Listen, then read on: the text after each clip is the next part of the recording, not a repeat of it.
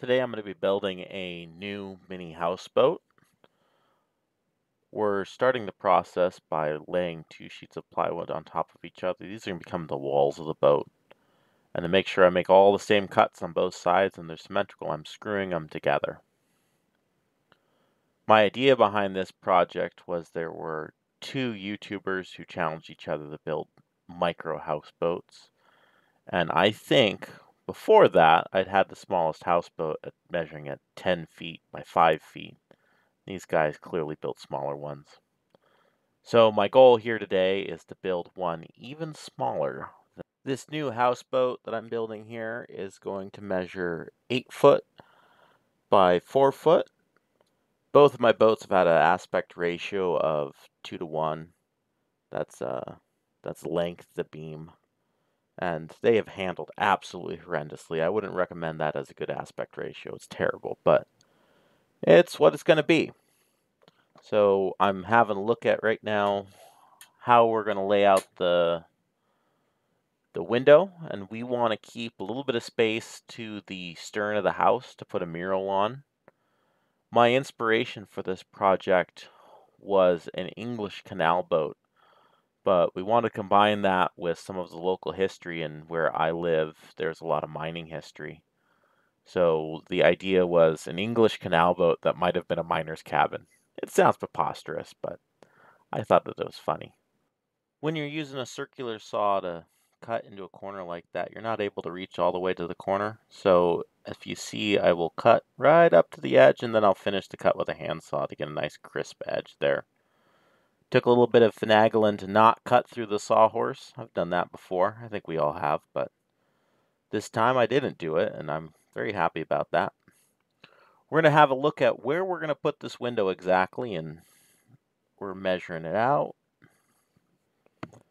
Got to get it right. You know what they say, cut it twice and then it still doesn't fit. So once we lay that out, we're going to put the window back in and we're going to start thinking about a rub rail and maybe an eyebrow. An eyebrow is going to be a piece of trim that goes around the top of the boat. We have a couple of different ideas here, and we don't go for either of them. I end up using a 1x2.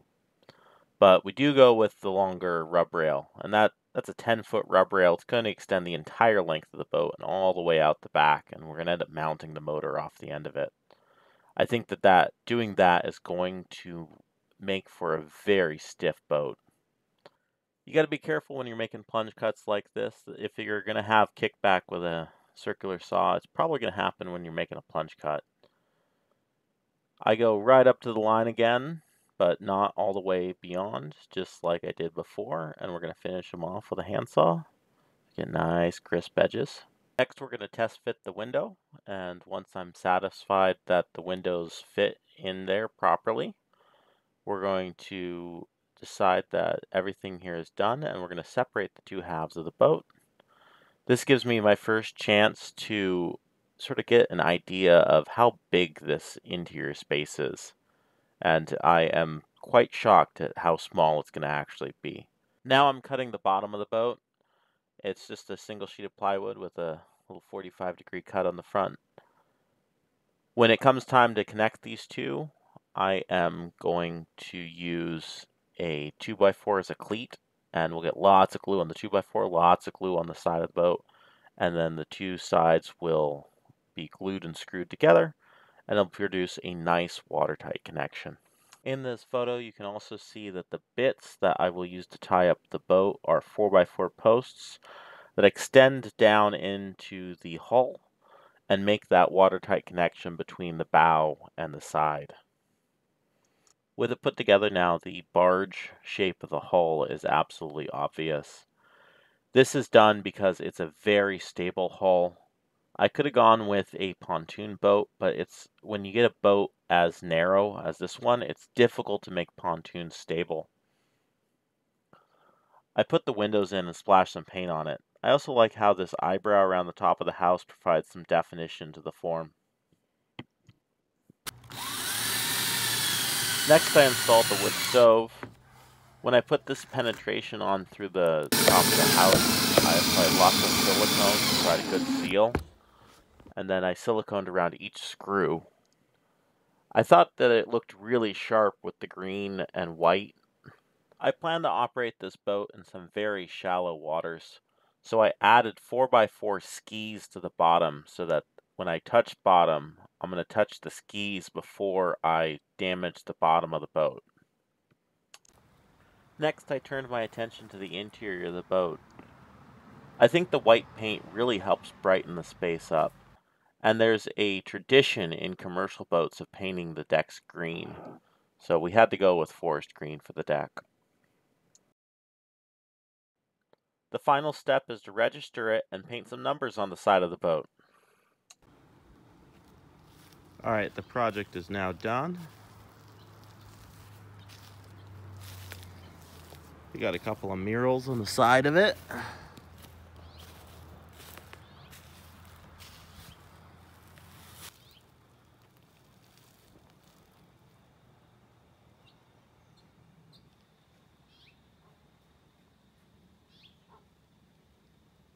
There's a simple gas can mount that's tucked in with some boards.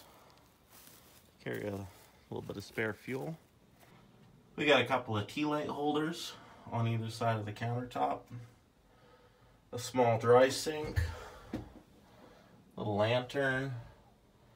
And then I want to have a theme of a miner's cabin, so I've included a horseshoe bottle opener and a horseshoe dinner bell. I think every ship needs a good bell. This one's cracked. And then I got a little hat hook right there.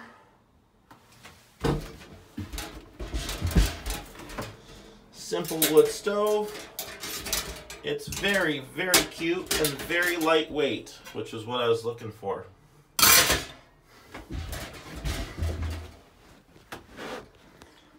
This portion of the countertop lifts out. And then there's room to sleep in this itty bitty boat. Otherwise I'd bonk my noggin on the counter.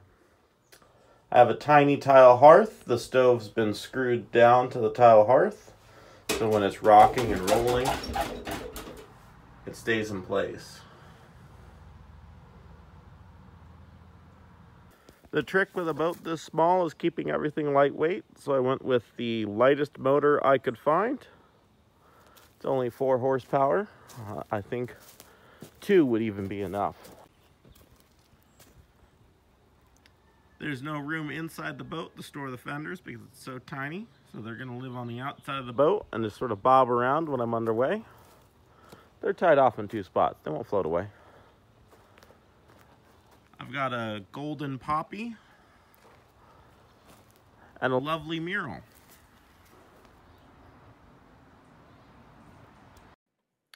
It was light enough 2 people could easily load it into my pickup truck. If you want to see this boat in action, you're going to have to subscribe because in 2 weeks I'll drop a video where I go on a 2-day camping trip. I'll see you then.